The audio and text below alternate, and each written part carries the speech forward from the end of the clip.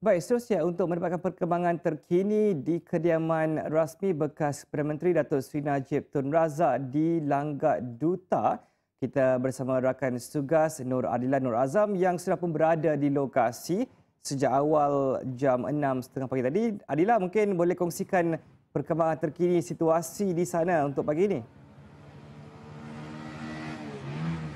Baik Malik, tidak seperti hari-hari yang sebelum ini, keadaan agak lengang di sini ya. Sebenarnya malah petugas media pun setakat sejak pukul 6 tadi sehingga ke sekarang hanya ada 2 organisasi media yang masih lagi menunggu di hadapan kediaman rasmi bekas Perdana Menteri Datuk Seri Najib Razak.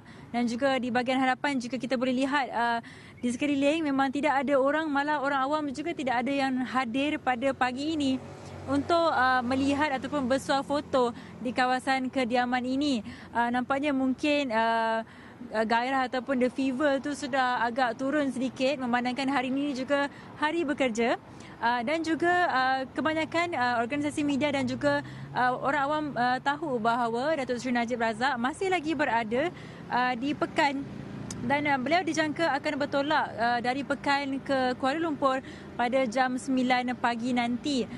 Dan seterusnya masih lagi tidak kita ketahui apa jadualnya pada hari ini selepas beliau sampai ke Kuala Lumpur. Tapi adakah kemungkinan kita akan melihat lebih ramai lagi pemimpin UMNO yang mana-mana yang masih belum melawat beliau di kediaman rasminya. Mungkinkah mereka akan melawatnya pada hari ini? Itu kita akan ikuti kami selagi kami berada di sini untuk memberi liputan lanjut berkaitan dengan perkara itu. Kita lihat jika ada sebarang pemimpin-pemimpin UMNO melawat beliau pada hari ini juga. Dan ingin juga saya kongsikan di antara amanat yang dikongsikan oleh Datuk Seri Najib di Pekan semalam adalah mengenai semangat UMNO yang tidak akan pernah luntur. Dan katanya tiada siapa yang dapat mematikan roh dan perjuangan parti UMNO.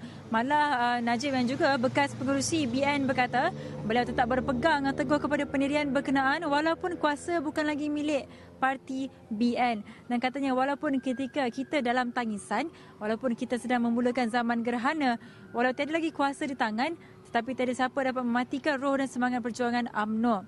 Dan beliau juga berkata waktu beliau menjadi Perdana Menteri, Dewan yang dihadiri beliau iaitu di Pekan semalam tidaklah sepenuh macam itu. Yang pelik dan aneh apabila saya tiada jawatan sebagai Perdana Menteri, Dewan ini penuh sampai tak cukup kerusi. Dan perkara ini boleh dibaca di laman web kita di astroawani.com. Dan pastinya malah Datuk Seri Anwar Ibrahim juga turut memberikan kenyataan untuk berkenaan dengan Datuk Seri Najib, di mana beliau berkata proses penyiasatan berkenaan dengan salah leweng ataupun 1MDB haruslah dilakukan dengan adil dan juga jujur. Dan beliau turut menasihati Datuk Seri Najib untuk mendapatkan khidmat guaman yang baik. Dan juga dijangkakan pada hari esok Datuk Seri Najib akan ke Ibu Pejabat SPRM untuk memberikan keterangan berkenaan dengan kes siasatan 1MDB. Itu pastinya sesuatu yang kita harus lihat. Esok saya masih akan berada di sini, jadi kita belum tahu lagi pukul berapa beliau akan bertolak. Dan boleh ikuti laporan terus langsung di Jalan Langgak Duta dengan saya Adilla Azam di sini.